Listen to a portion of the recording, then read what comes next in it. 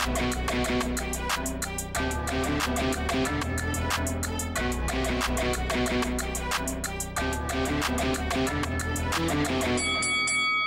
guys, welcome to Boxing Squared for boxing news and views from around the internet. Post-fight review for Justis Huni and Kevin Lerena, which was on the undercard of Francis Ngannou and Anthony Joshua, the knockout chaos card in Saudi Arabia. And what a dramatic ending to that fight. Justis Huni is rocked by a massive shot but manages to stay on his feet despite his legs looking gone and he'd be stopped for all money. But Lerena unable to finish the show, and because Huni had banked a lot of the later rounds in the fight, he walks away with a decision, unanimous decision, 98-92, 96-94 on 2 cards. My card, 97-93, Justis Huni, but there was a swing round that I could have given to Lerena. So I think the scoring was fair and an accurate reflection of the fight. But dramatic moments were dotted in this one, including that 10th round, which we'll talk about first. It was a case, Justis Huni looked like he was coasting to a decision win here, but he gets caught with a big left hook. And he'd been caught with a couple of big shots earlier in the fight as well, round 2.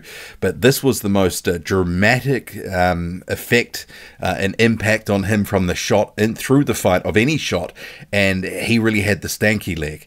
So, yeah, it was just unfortunate, I guess, from Kevin Lerena's perspective that he was gassed out and unable to find a shot to basically end the fight. There was more than a minute that Justis Huni had to survive on, shaky legs, but credit to him, he managed to get through and obviously get this decision. But Lerena, he looked for all money pretty much out of the fight, and that this was sort of almost sleepwalking the last final few rounds to a decision.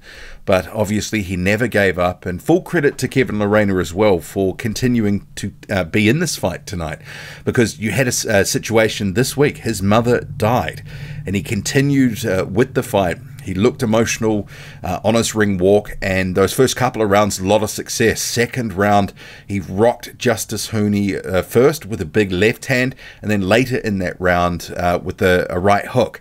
So you had a case that Justis Huni was trying to trade with Kevin Lerena early in that second round, kind of akin a little bit to some of the way that he's fought previous opposition. But Kevin Lerena is the best opponent, I believe, that Justis Huni has faced to date. And, it was not without a few rocky moments for Huni. So good rounds, good win, good development fight for Justis Huni, but there are some question marks. But for the most part in this fight, once he decided to just back off and box a bit more, which was also a little bit of a change from some of his previous fights. He decided he wanted to box and move a bit more. The footwork was good. The jab could have been a bit more consistent, but from round 3 on, he responded well after a pretty shaky round 2 after getting clipped twice and looking rocked, and managed to gradually pick up the rounds as Kevin Lerena was tiring. You had Justis Huni working body and head, trying to either split the guard, go around the guard, and consistently throwing to the body with both hands. And Lerena, as the fight wore on, would fight in little spurts and have some odd success, but I would say, especially round 5 to round 9, it was pretty much all Justis Huni, except round 7 was a bit of a toss-up. But yeah, Justis Huni, that last round, very dramatic. But it does raise some questions from this fight, because there were at least 3 occasions where he was hurt by big shots, especially round 10, where he looked pretty much gone for all money. The opponent in Kevin Lerena's got decent power, but you have to also consider he is a former cruiserweight. He's come up to heavyweight. He hasn't had any what you would call significant wins at heavyweight. He's probably a gatekeeper somewhere between top 20 and top 30. Had a good fight with Daniel Dubois where he actually dropped Daniel Dubois, but ultimately went on to lose that fight.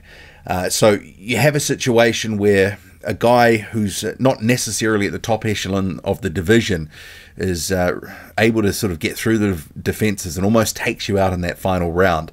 So I guess from this fight, there are questions going forward against the much taller timber and the bigger punches of the heavyweight division about durability.